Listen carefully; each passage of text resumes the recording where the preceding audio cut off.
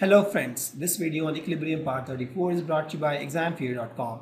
No more fear from exam. Before watching the video, please make sure that you have watched all the previous parts. So we have seen that some acids or base or some electrolytes, to be more specific, dissociate more, maybe 100%, for example HCl and NOH, while some of the weak acid and weak base, they disassociate less, right? Maybe 1 or 2%. The question is why? Why some of the acids are weak? Why some of them are strong? What is the factor that determines whether a particular electrolyte is or acid is a weak acid or a strong acid? So the extent of the dissociation of acid that depends on strength and polarity of HA bonds. For example, I have HCl. So this H and Cl bond strength will determine the strength and the polarity of this bond will determine how much of this HCl will dissociate into H plus and Cl minus ion. Correct? So if the strength is weak, then less energy is required to break it and the acid becomes a strong acid. For example, in HCl, the strength is weak. This H and Cl bond, the strength is weak, breaks easily, so it breaks easily into H plus and Cl minus ion. So it is strong acid. Correct? So if it is, and this bond is strong, it will require more energy to break, and then this acid will be a weak acid. Right? So that is the strength. So when we talk about polarity, if this H bond becomes more polar, that means if this guy, the Cl guy here, or any other thing which is attached to H is more electronegative, the electronegative difference between the H and the A is the general one, increase. If the electronegative difference between H and A is decreased, it is easy to break the bond. It is easy to break the bond.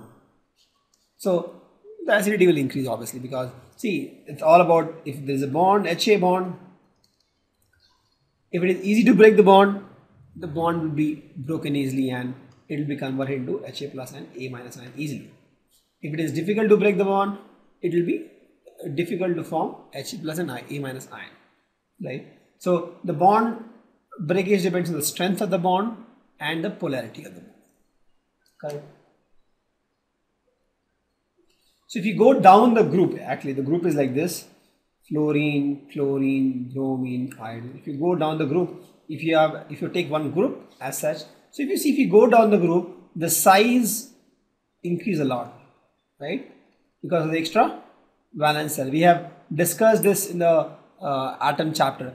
Size increase a lot, but the electronegativity is almost same, not much difference. So if you go down the group, so in that case, the bond strength is more important because the electronegativity is almost same for all. So the electronegativity difference is almost same. So we don't, that doesn't make much difference because all same, but the bond strength differs because the size increase, if the size increase, the bond strength becomes weaker. For example, this is one size and this is one size. So this guy, this is 1, this is 2. Second acid is weaker than first because the size is increasing for this fluorine, chlorine, bromine, iodine. Hydrogen size is same, right? So if the size is increasing, this atom will not be able to hold the hydrogen atom properly, right? Because size increase, so it will become weaker. So if you see HF, HCl, HBr, and HI is the strongest acid because the bond strength is less. But if you talk about the element in the same row, for example, carbon, nitrogen, hydrogen, carbon, nitrogen, oxygen, fluorine, they are in the same row. So in that case, if you see size doesn't make much difference actually, no, size is almost same. It doesn't make much. In fact, it decreases a little bit because of the attraction. But the polarity has a huge impact. The polarity or the electronegativity changes a lot, and that's why the electronegativity difference also changes a lot.